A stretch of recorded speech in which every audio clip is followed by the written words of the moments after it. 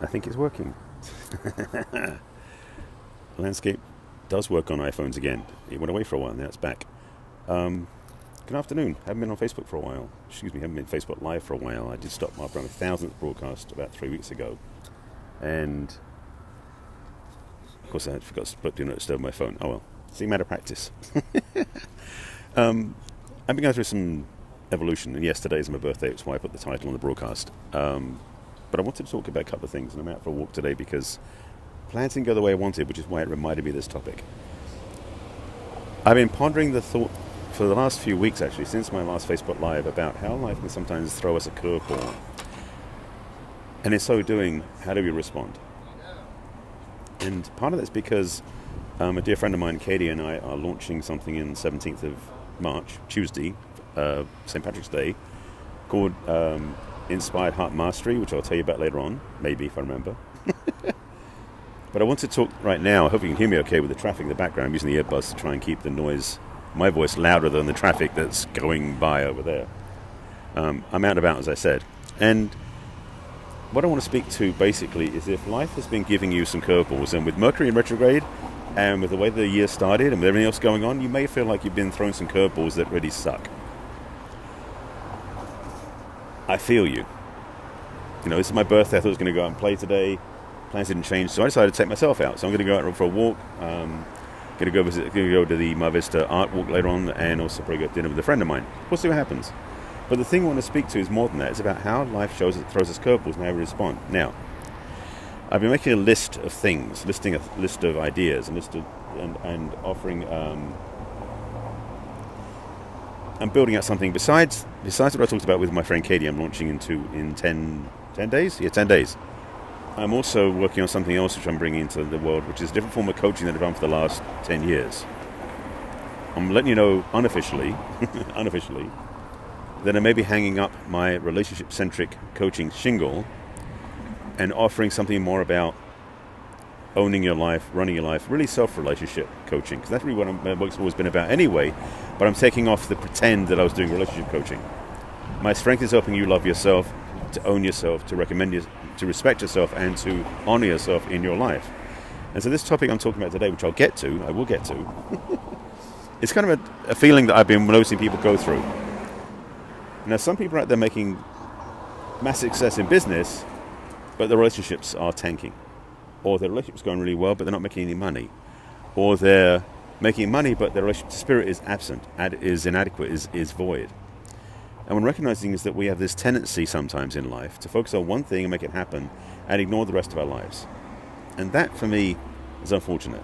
In fact, that, for me, sucks. So I wanted to speak to that in a little way, and it's part of me just getting my thoughts out into a new medium, which is not medium, a recommended medium I've done for 3 years called Facebook Live, but also to download some thoughts that maybe help you. One thing I'm aware of that we deal with a lot in life is the reactions we have to things that happen around us. Hey Steve, nice to see you, sir. Yeah, I think this is something you talk about too, so there might be an overlap. Life happens, I won't say to us, but around us, and we take a response to that, react to that. And I was talking on the last Facebook Live I did about response versus reaction. And I'm recommending something that's going to go deeper than that, which is how do we handle life in a more, I don't want to say holistic, but a more ownership way. Excuse me, noisy trucks over there. It was vibrating, the floor is so big, okay. So here's the thing I want to talk about. Life will throw us curveballs, as I mentioned. In fact, being like a pinball in a pinball machine rather than the player of the machine. And it sucks a lot of times because what we're feeling is that someone says something, does something, doesn't do something, doesn't say something, and we take reaction, or take upset, we take umbrage with that. We feel out of sorts because we feel like somehow they should understand the difference. Whether it's an employer, past relationship, family dynamics, spiritual teacher, bank account, IRS, whatever. We tend to find ourselves often at times where things are going great until something like this happens where we get a letter from the IRS, or we get a call from an ex-partner, or we get a let's say this, a less than polite response from a family member on a social media post. Happened to me, so I'm aware of that. And so my point I want to talk about is how to handle that. How to really stay present to who we are and love ourselves despite what happens, because 90% of what happens out there isn't about us. Okay, that might be a wake-up call. Like, yeah, it is true. It's true. Listen, say this again.